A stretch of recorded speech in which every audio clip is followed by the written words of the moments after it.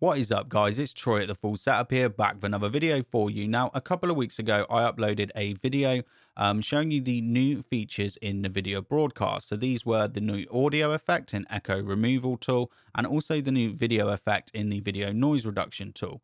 Now, one of the great things as well in that video that I showed you was the ability to be able to stack effects. So you can now have multiple audio effects and multiple video effects.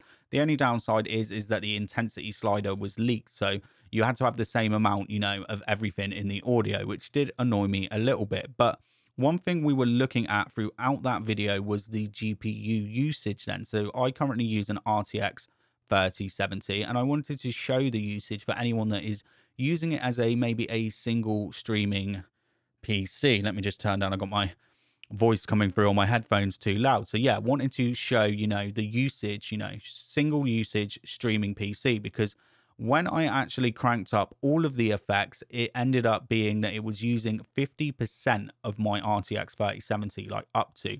Now, since then, a few people have contacted me and spoke to me about it and said, mine's not quite as high as that. It's still a bit higher than it should be. And I will have to apologize. I didn't actually troubleshoot it. I more wanted to just, show you the effects and everything the Broadcast had to offer and give my opinion on it. So that's really my fault. That's something that I should be doing.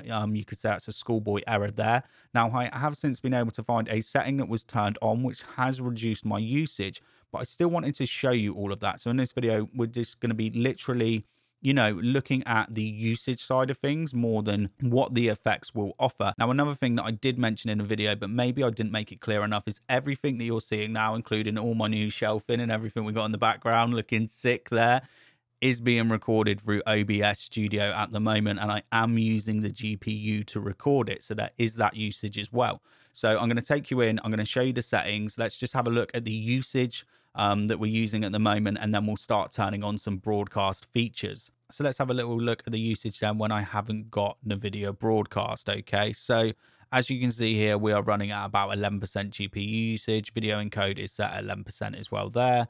And the dedicated RAM, GPU RAM. So we're using like 1.3 gigs of RAM. That's pretty much it, okay?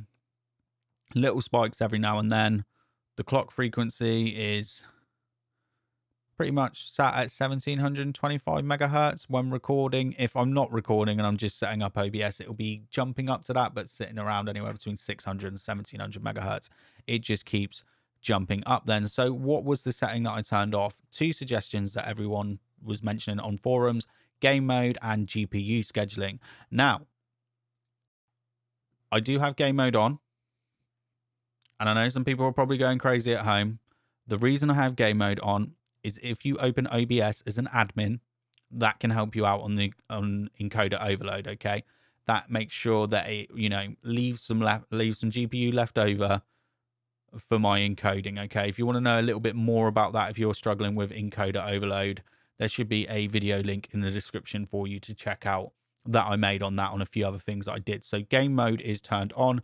The other one, which I did have turned on and is now turned off, is hardware accelerated GPU scheduling.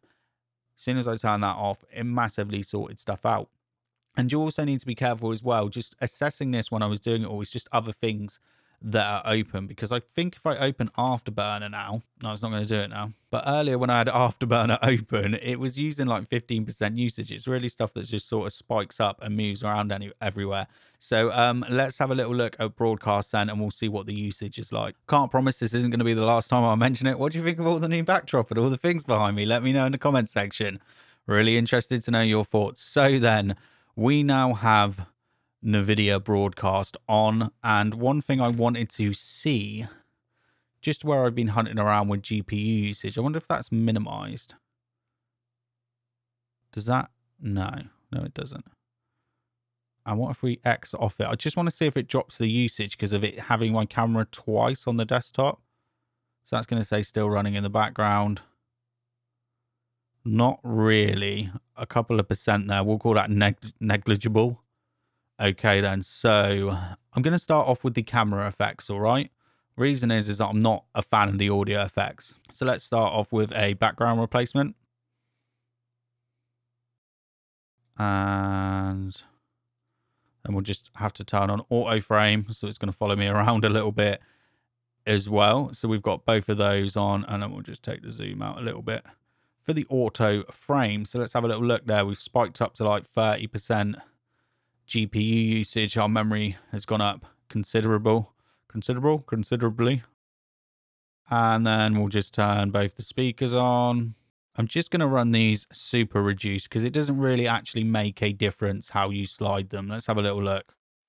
Just a quick test there. No, it doesn't really do much. So let's have a little look then up here. Let's have a look. So OBS Studio has jumped to like 18% now. The video broadcast is sat around 5%, and it's a bit odd.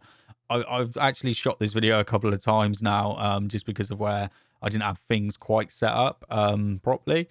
And yeah, sometimes its broadcast is higher and OBS is lower. It all just varies on what you've got coming in. But one thing, look at this. Look at that. Can you see what my GPU clock is running at? It's freaking pegged. Freaking pegged there. 2000 megahertz.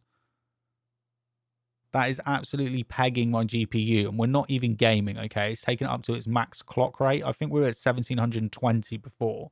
So that's massive. Like, that is absolutely, you know, it shouldn't be like that. It shouldn't be putting my GPU under so much load.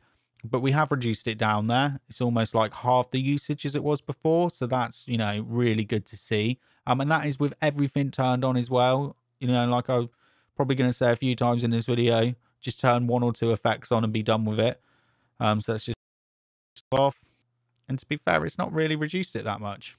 So there we go then. Turning off GPU scheduling did obviously massively reduce my GPU usage. But one thing I found out from when I was researching that, when I was looking into it, is a lot of RTX 2000 users were complaining that about the performance difference when they went to 3000. It seems like RTX 3000 graphics cards are affected more when you would expect that they would perform better. So obviously this is a beta software and it does need a lot of improvements. I love all the features, but it's just too much usage for me.